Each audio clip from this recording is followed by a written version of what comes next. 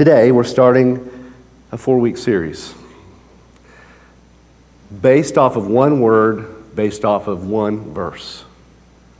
So I have a question for you.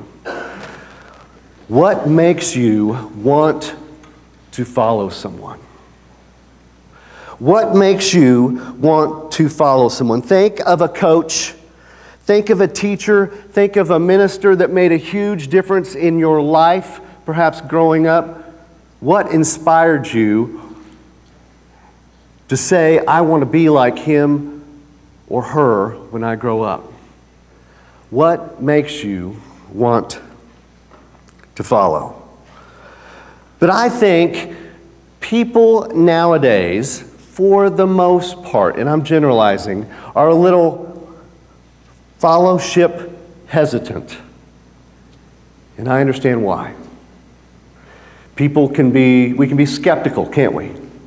We can be disillusioned whenever a leader falls into perhaps moral failure, as you can't help but watch the news and there goes another. There goes another. And so it can be disillusioning to follow, except on social media. Technology, I believe, has changed a lot of things for you and I. Technology has changed the way we shop. Technology has changed the way we go to church. It's changed a lot of things. So I got on the internet because that's where you find the truth, right?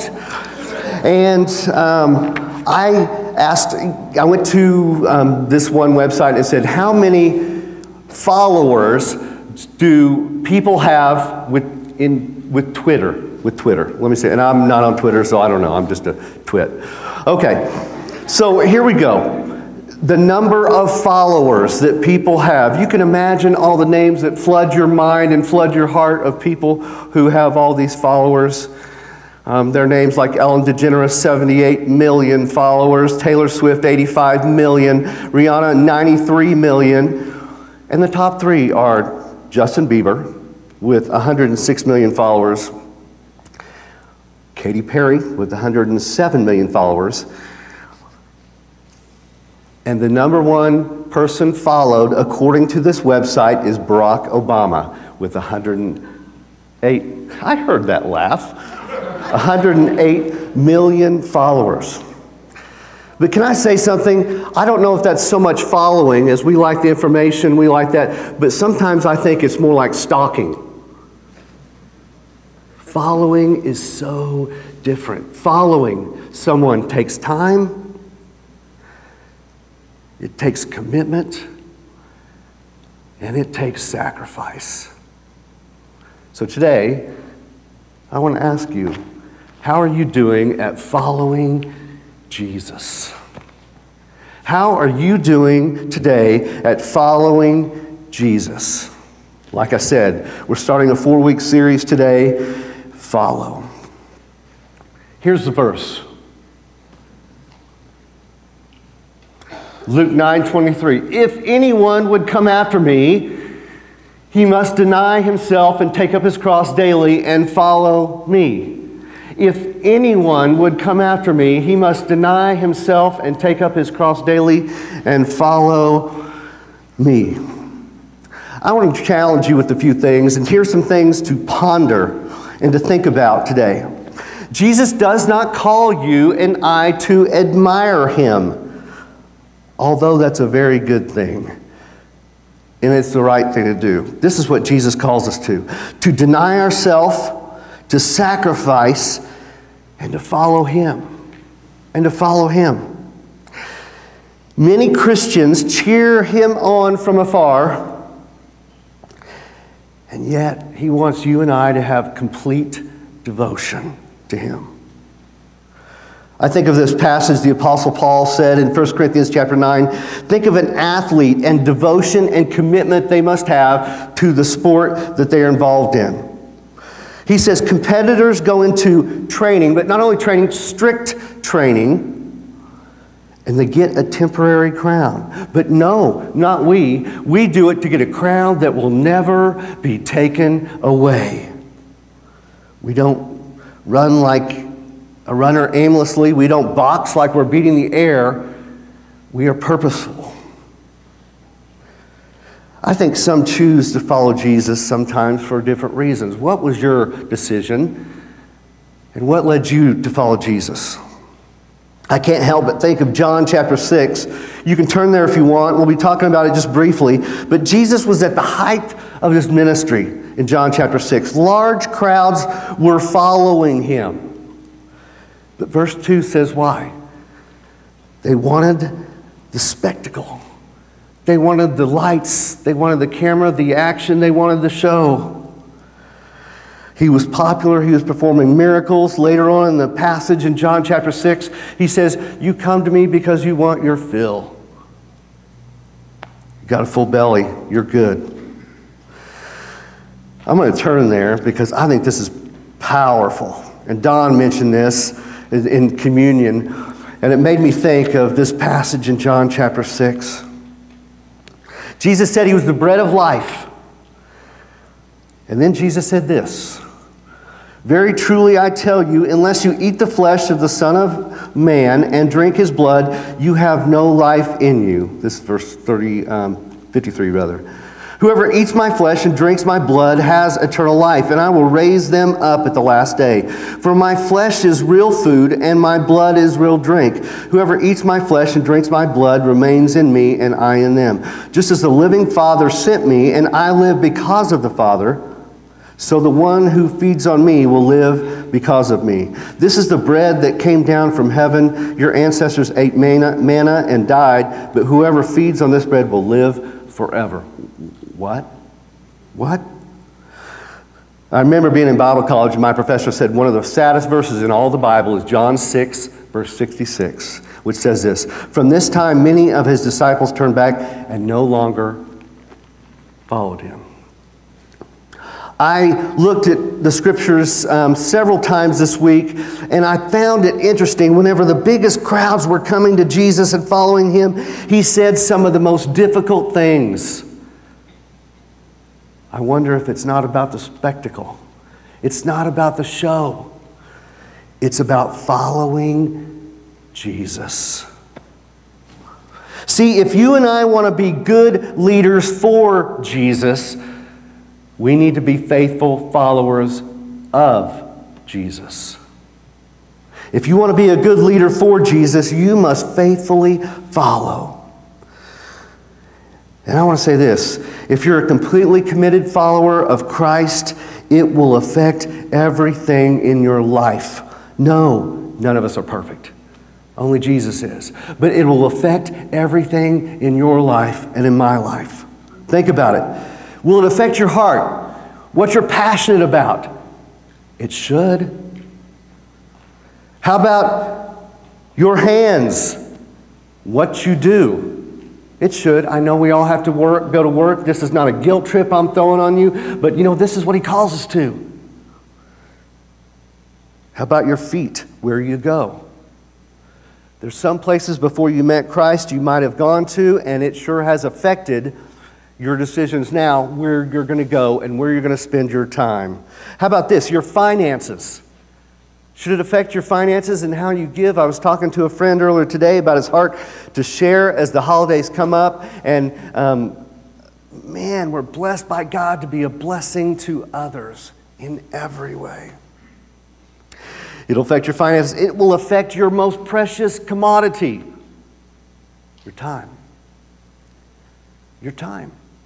You'll want to give time. As time is allowed to be entrusted to you, you'll want to spend some time making a difference for Christ. It will affect every single thing about your life. A good friend and I were talking not too long ago, and he kind of helped inspire the direction of this message. And he said this, Clay, the gospel, the good news of Jesus is deeper than we can imagine. I put that on the screen. Deeper than you and I can possibly imagine. And I believe that. Deeper than you and I can imagine. I love the story of the students that were in their Bible college professor's class, and they asked this great theologian after class one day, "Professor, tell us, what is the greatest, most impactful God thought that's ever come across your mind and ever come across your heart?" And he said this. Next slide, please. "For God so loved the world that he gave his one and only Son, that whoever would believe in him, they wouldn't perish, but they'd have eternal life." Wow. It is deeper than you and I can possibly imagine. One of my favorite verses in all of the Bible is Romans chapter 5, verse 8. "But God demonstrates," he shows, "his own love for us in this: while we were still sinners, separated from God, doing the opposite of what God wanted us to do, he sent his Son to die for you and I. While we were still sinners, Christ died for us." The gospel, the good news of Jesus, is deeper than we can possibly imagine. I have this verse, this passage rather, and I'm reading mostly out of the New International Version, but I wanted to read this out of the New Living Translation because I think it's a little picturesque, if you will. Romans chapter 8, verses 31 to 39. I'm going to read this, and then you tell me, is the gospel, the good news of Jesus, deeper than we can imagine? "What shall we say about such wonderful things as these? If God is for us, who can ever be against us? Since he did not spare even his own Son, but gave him up for us all, won't he also give us everything else? Who dares accuse us, whom God has chosen for his own? No one. For God himself has given us right standing with himself. Who then will condemn us? No one. For Christ Jesus died for us and was raised to life for us. And he is sitting in the place of honor at God's right hand, pleading for us." I'm a note taker. And one of the reasons I printed this off is because not that you could see it from there, but I circled the "for us" in that first section. Who's for us? God. Who's for us? Jesus, who died for us. Jesus, who was raised for us. Jesus, who pleads for us. Can anything ever separate us from Christ's love? Does it mean he no longer loves us if we have trouble or calamity, or are persecuted, or hungry, or destitute, or in danger, or threatened with death? No. Despite all these things, overwhelming victory is ours through Christ who loved us. And I am convinced that nothing can ever separate us from God's love. Neither death nor life, neither angels nor demons, neither our fears for today nor our worries about tomorrow. Not even the powers of hell can separate us from God's love. No power in the sky above or in the earth below. Indeed, nothing in all creation will ever be able to separate us from the love of God that is revealed in Christ Jesus our Lord. Amen. The good news, the gospel of Jesus, is deeper than we can possibly imagine. But, as I brought this up to my friend, I think there's something you should know. It is wider than you and I can fathom. The gospel, the good news of Jesus, is wider than we can possibly fathom. And I struggle with this a tiny bit, some. God is teaching me so much. But the longer I've been a Christian, I became a follower of Jesus at 16 years of age, it's easy at times to slip into the slippery slope of being Pharisaical. The gospel of Jesus Christ is wider than you and I can possibly fathom. Here are a couple questions, and I want you to think about these. Is anyone beyond the reach of God? Is anyone beyond the reach of God? Is there anyone beyond the reach of the love of Christ? Is there anyone that is beyond the reach of the love of Christ, that perhaps is too far gone? I didn't listen to this band, but I was a rocker at one time. Well, I'm still a little bit of a rocker. But this one lead singer of this band from the 80s, and actually they were going back into the 70s, and they were pretty hardcore. But in a documentary before his death, he died of cancer, he was asked the question about knowing God. And this guy said, because I saw the documentary, he said, "I'm too old, and I've done way too many bad things to ever be saved." And he died. Is anyone beyond the reach of God? Bless you. Jesus was a rabbi. We know this. And every rabbi had students. Those usually not good enough would end up doing like a family trade, like fishing. The application process would have been tough for a student or disciple of the rabbi.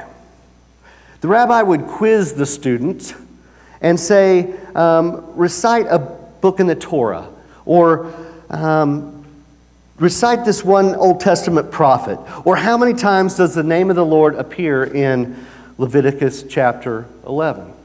These are the type of questions they would ask. How would you do? This would have been an intense process. If a rabbi would just let anyone in, it would be clear that he was not a very sought-after teacher. But this is important for you and I to know, because the excellence of the student reflects the excellence of the teacher. And Jesus changed everything. His students, his disciples, his followers were fishermen, tax collectors, and sinners. The not good enoughs. The ones sometimes that had a bad reputation. One of his followers, you know this guy, Paul is attributed to about 50% of what we now know as the New Testament. He said this in Galatians chapter 3, and I think this would have probably rocked a lot of people's minds. Before the coming of this faith, what faith? It's the faith in Christ. He talked about that in the 2 verses prior to that. We were held in custody under the law, locked up until the faith that was to come would be revealed. So the law was our guardian. I love what one translation says, our schoolmaster. So the law was our guardian until Christ came that we might be justified by faith. Now that this faith has come, we are no longer under a guardian. Verse 26. So in Christ Jesus, you are all children of God through faith. For all of you who are baptized into Christ have clothed yourselves with Christ. This would have been big. There is neither Jew nor Gentile, neither slave nor free, nor is there male and female. And we know culturally speaking, this would have been a big deal. For you are all one in Christ Jesus. If you belong to Christ, then you are Abraham's seed and heirs according to the promise. Think about that. Wrap your head around that. The gospel is wider than you and I can fathom.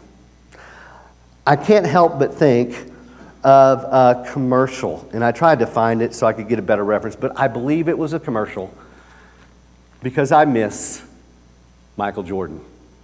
I do. I know he's still around somewhere, but I miss watching this guy play. To me, in my humble opinion, he was the greatest basketball player to ever play the game. In this commercial, I believe it was, that he walked into a gym and they were going to play pickup ball, and there were obviously some very good players. But then there's Michael Jordan. It always helps to have Michael Jordan on your basketball team, let me tell you. He walks up to this one kid who is not good enough to be out with those other guys that seem to have it all together on the basketball court. And Michael Jordan picks the kid. Because he said, I would rather have somebody that has heart and desire than somebody with all the talent in the world.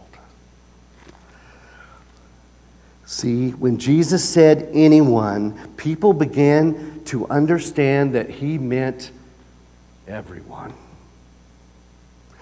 Everyone. Everyone is invited. I have some questions for you, and I really want you to think about it.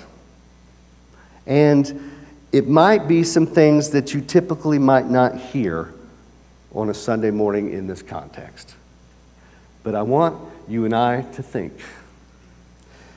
Is the gospel, the good news of Jesus, big enough for one that has sexual past? Is the gospel, the good news of Jesus, big enough that it's big enough to save someone that has a history when it comes to their sexuality? John chapter 8. You can read it. It's not found in the earliest manuscripts, but I love that story, and I can envision it. I saw the Mel Gibson movie, which is slipping my mind now. But you know what? The woman caught in the very act of adultery. And Jesus loving that person. Some of you know this story, but years ago we went to Dallas on an inner city mission trip to Dallas. I can still remember this like it was yesterday. And Jim Elam, the missionary in South Dallas, was outside of the church. And this church is in the hood, just to let you know. It's not too far from the Cotton Bowl, and it's at night. I wouldn't want to be there. As a matter of fact, we left every day before it got dark. But I was at the front of the church, and Jim Elam was out there, and he was talking to somebody. And he hugged her, and he held hands with her and prayed with her. And whenever he hugged her, I thought to myself, man, somebody might see you. She's a prostitute. Guess what? Somebody did see him. Jesus did. As he prayed for her and he comforted her and he reassured her of the love that God has for her. Can you imagine what that felt like? Is the gospel big enough for one that has had sexual past? Absolutely. Is it big enough for the ex-con? Somebody that's, for whatever reason, they were incarcerated. Is he big enough? Is the gospel big enough for him, for her? Absolutely. Is the gospel big enough for one in prison? I remember I have had the opportunity to do some prison ministry at different times, and I went into, I believe it was Jefferson City, and I think it was a state, maybe it was federal, and I went through lockdown procedures, and they asked me, I was going in with the ministry, and they asked me to lead worship that day. Who asked me to lead worship? Well, that's painful enough. Maybe they wanted them to suffer some more. But you know what? I went in there, and I experienced something that day. I experienced freedom. Because here are these guys in this lockdown room, and they are singing and they're worshiping, and they were free. And it made me think of the words of Jesus out of John 8, verse 36, I believe it is. If the Son sets you free, you are free indeed. Is the gospel, the good news of Jesus, big enough for the legalist, for the divorced, for the single, for the alcoholic, for the pothead, for the hypocrite? Jesus is for anyone and everyone knowing him. Christ's love compels us. Friends, that is not just good news, that is great news. But you and I need to know something. There's a little P.S. to the story. Anyone means everything. Everything. Jesus wants all of you and I, not just a part. We must understand when Jesus said anyone, he meant everyone, but everyone must give up everything. This is a passage of Scripture that I'm going to put on the screen that intrigues me. And I'm going to turn to it because I want to read to you the verse before and the verse prior to this. Luke chapter 14, verse 26. Large crowds, once again, were traveling with Jesus, and turning to them, he said, "If anyone comes to me and does not hate father and mother, wife and children, brothers and sisters, yes, even their own life, such a person cannot be my disciple. And whoever does not carry their cross and follow me cannot be my disciple. Friends, this is not about your mom and dad. This is about you and Jesus. See, when a student was accepted into the rabbi school, they would leave everything. They would leave homes, their jobs, whatever was holding them back from being a completely devoted follower of the rabbi. And they would follow the rabbi wherever they went. So I have a question for you. Would you stand, please? I'm going to ask Winston to come up. Here's the question. And I would like every single one of you, of every single age in this room, and those who might watch it online later, what is holding you back from being a completely committed follower of Jesus? What is holding you back? Lay it down. A friend of mine was telling me about his sister not too long ago, said, you know what? I take things to the foot of the cross of Christ and I let it go, but my problem is I pick it back up. Let it go. I'm going to pray, and I would encourage you, if you have a decision of any kind, first and foremost, accepting Christ and making Him the Lord or the boss of your life is first and foremost. I'm thrilled that the last couple weeks we've had a baptism on both those Sundays, and new families are coming. We're thrilled about this. But we are not going to let go, and we're not going to step back from the gospel message and being the hands and feet of Jesus and telling people, you know what? He who has the Son has life. He who does not have the Son does not have life. That's what the Bible says. Maybe you haven't taken that first step. We would encourage you to come up.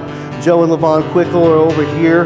And if you want a confidential prayer request, we want to honor that. But we encourage you to make that known so we can pray for you. Because we believe prayer is powerful and effective. Maybe the Lord kind of gave you an elbow today.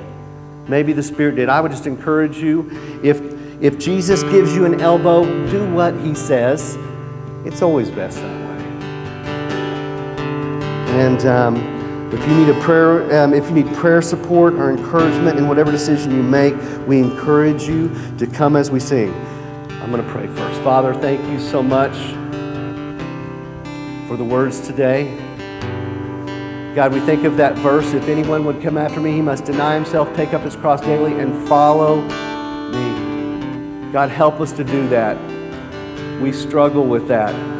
But we want to live for Jesus, be a completely devoted follower. So, Father, if there's anything that's holding us back, God, we want to lay it at the foot of the cross now. God, I pray that your Spirit would move mightily. In Jesus' name we pray. You're a good, good Father. It's who you are. It's who you are. It's who you are.